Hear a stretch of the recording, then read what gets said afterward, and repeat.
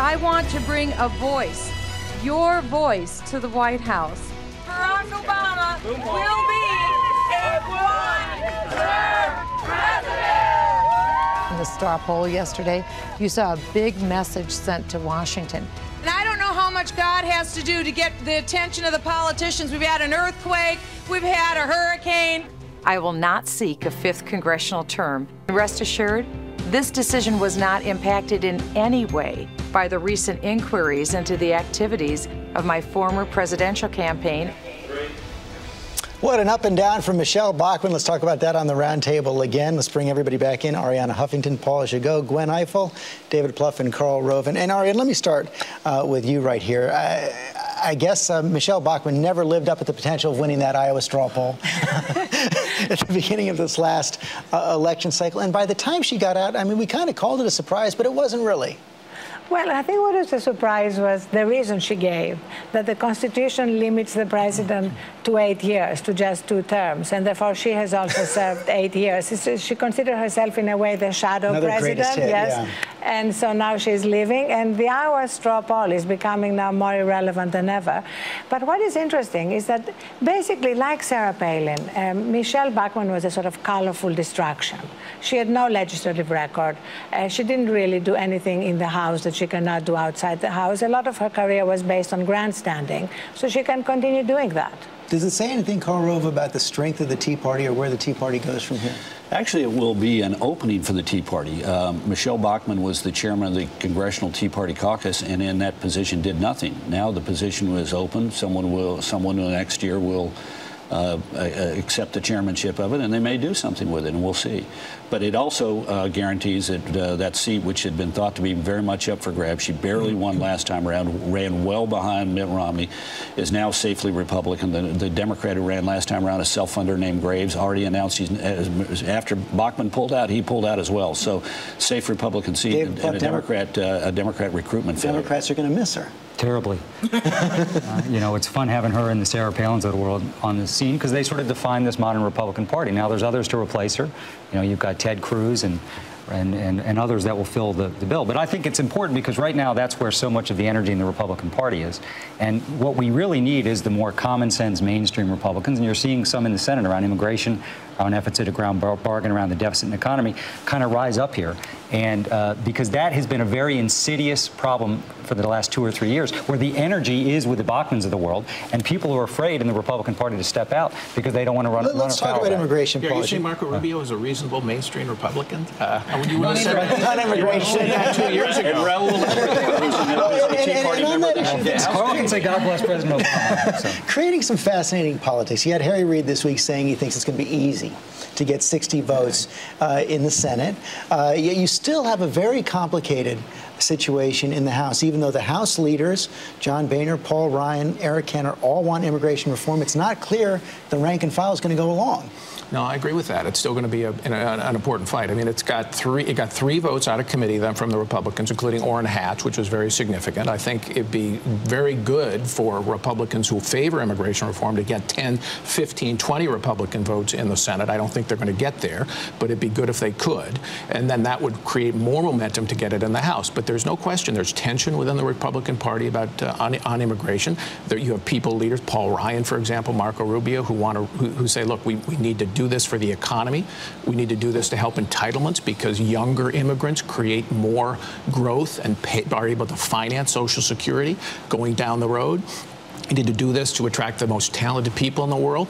That's that growth wing of the party versus those who are more law and order oriented and want to frankly, put more guns on the border. Well, here's a test of the Tea Party. Every couple of years we say, the Tea Party is going to transform the party. It is so powerful. In fact, as Karl just pointed out, it doesn't really become much of anything in a national setting. Michele Bachmann leaving doesn't make that much difference, but locally in government, in governor's races, in state races, even in congressional races, they can still have a lot of power. And on things like immigration reform, they can drive the divisions which make progress impossible. Yeah, let's be careful about characterizing the Tea Party as being anti-immigrant. For example, in the House Gang of 8, 4 Republicans and 4 Democrats, one of the 4 Republicans is Raul Labrador, a Tea Party interestingly enough, Puerto Rican Republican from Idaho who is an immigration attorney. But it also there, as sort of the lead among the 4 Republicans, is Judge John Carter of Texas, who opposed immigration reform in 2006 2007, but as a judge has come to a reasoned, sensible approach to getting this thing done and believes it's time to get it done now that we've got control on the board. So I, you know, look, the Gang of 8, I appreciate your kind comments about Tea Party or Marco Rubio and his thoughtful leadership in the Senate on immigration. You can say that at the end of this segment so that they can run that one with you can say God bless Marco Rubio. Yeah, God bless Senator Marco Rubio. But this is going to be an interesting test. Paul is absolutely right. I mean, I think that I'm sort of a little bit more optimistic. I think there will be a significant number of Senate Republicans voting for this bill. And I think also the House will arrive at a different place, but with a comprehensive bill, and then we'll spend the fall in serious negotiations in a conference committee. And one of the biggest complications could be health care. Could be. I would say this. I do give, on this particular issue, Senator Rubio and other Republicans a lot of credit, because it's not easy right now to put yourself out there, because you're going to get criticized from the right. I think that I agree with Paul. I think it's going to be hard. I think there's a huge economic message that needs to be lifted up more about allowing us to compete. We shouldn't be educating these kids here and sending them home to compete against us. They need to stay here, build businesses here, be part of our great innovation economy. But I think if it passes the Senate, it won't be with 60 or 61. I think you'll get, you know, high 60s, 70s. So you have the Senate passing something the president's ready to sign. I think that puts enormous pressure on the House. And I think the only question is, what's the pathway John Boehner chooses? Is he going to try and pass something that he feels he's got to get 150 plus of his members, or is he willing to let a lot of his members walk to heal the party more broadly? There is one scandal here that neither Democrats nor Republicans are talking about, and this is what the Obama administration is doing with deportations.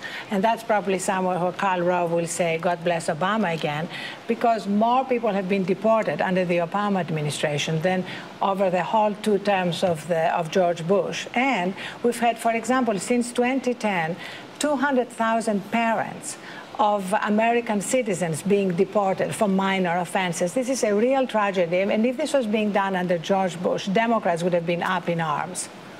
Well, you know, we're enforcing the law, taking border security seriously.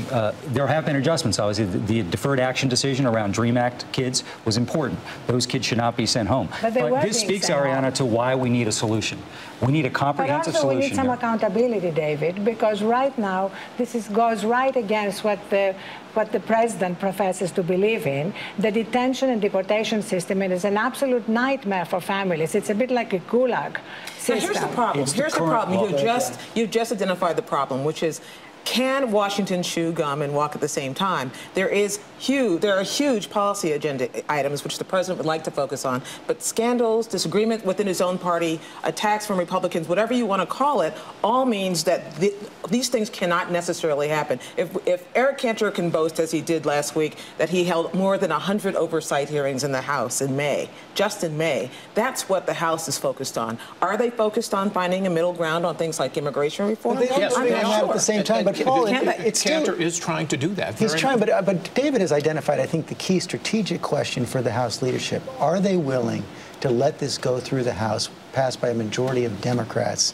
and sort of, rather than go by what they call the Hastert rule, that nothing can come to the floor that doesn't have a majority of Republican support? I don't think they've made that decision yet, and I think that they may have to divide it up more piecemeal to get rolling coalitions, that you can get parts of it through with majority votes, maybe on some parts, like, for example, the overall legalization.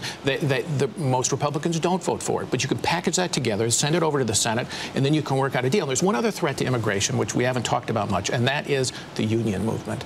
And they don't want a lot more workers, and they're putting enormous pressure inside the Democratic Party to restrict the number of visas, the number of guest workers, and that is a potential problem in the House for the growth wing of the GOP. Ben Karl. Well, but the unions and the Chamber of Commerce, the business community, I think, have worked very constructively on immigration reform. And that's why I think all the stars are aligned. You have labor and business agreeing on most issues. I think you have most mainstream Republicans, both in Washington and outside Washington, believing this is the time. So again, I do think it comes down to, is John Boehner, what's the pathway? Because he could decide to pass this with less than a majority or close to that. to heal his party more broadly. That's the decision that he's going to be faced, because I do think the Senate, it's not going to be easy, but you're going to get a good vote in the Senate. The president's willing to sign it. All attention, the eyes of the country now are going to be on the House of Representatives. This decision by the House leadership has not been made and won't be made for a number of months, because remember, Boehner's attitude is that the House has made a mistake over the last several decades in having only 5 people matter: the Speaker, the Majority Leader, the Majority Whip, the Chairman of the Rules Committee, and the Chairman of the Subject Matter Committee, and they decide these big complex pieces of legislation. He thinks that's a mistake. So he wants the committee, in this case particularly the Judiciary Committee, to do its work, and he wants the caucus to do its work. So I think he's going to make that decision, and it's going to be a test of leadership at the end of the day. Let me make one other quick point. Back to Gwen.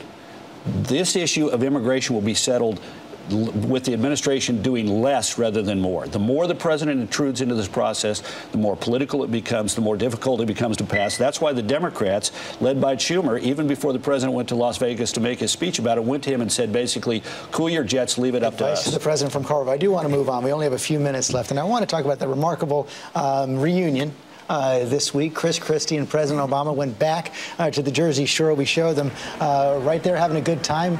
Christie was a much better ball player in this context than the president.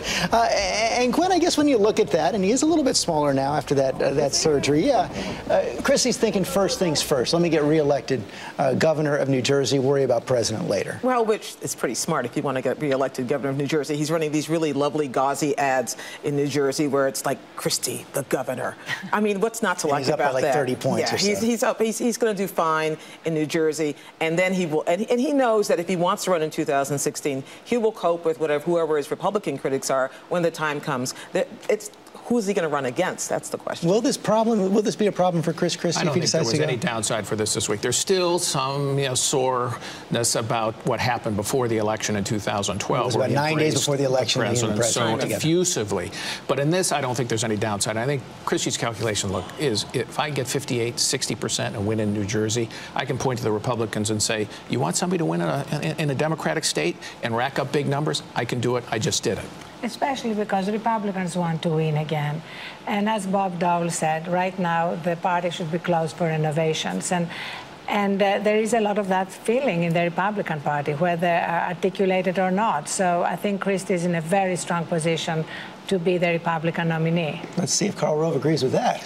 I think this is all premature. We'll have several geological ages come and go before the 2016 election, and we'll all be pontificating about it. But this embrace of President Obama won't matter. No, I don't think so. I think Paul's right, though. There is a little bit of residual from last fall, and it wasn't that it would just happen once, but it happened several times. And then the interview with the Fox reporter, where rather than saying, "Of course I'm going to be with the president when he comes to my state during a time of difficulty," he excoriates the Fox reporter. But look, several geological ages will come and go, and these memories will dissipate, and new memories will be created. David, you get the last word on this. I think the strong response to the governor and the president being together speaks to the American people's hunger for their leaders, actually, of both parties to work together. I mean, they couldn't be crying out more loudly. But I agree with Karl. We got many lifetimes. I think the question, though, is if he does run, can he get through those conservative gates of Iowa and South Carolina, where his numbers in those states, because again, the Bachmann wing of the party is so strong in those states. If Chris Christie runs and can survive until the big delegate states of California, New York, New Jersey, Illinois, he'll probably have a pretty good shot. The question is, can he get, if he gets 4% in Iowa and 3% in South Carolina, that's going to be hard to get out of. I am not going back to the straw poll. I don't care how much you make me. Bachmann's resignation, retirement probably means the end of the Iowa straw poll. Everybody's going to cheer that as we say goodbye. That was really great, guys. Thank you very much. David Plouffe is sticking around to answer your questions for our web extra. Check it out at abcnews.com/thisweek.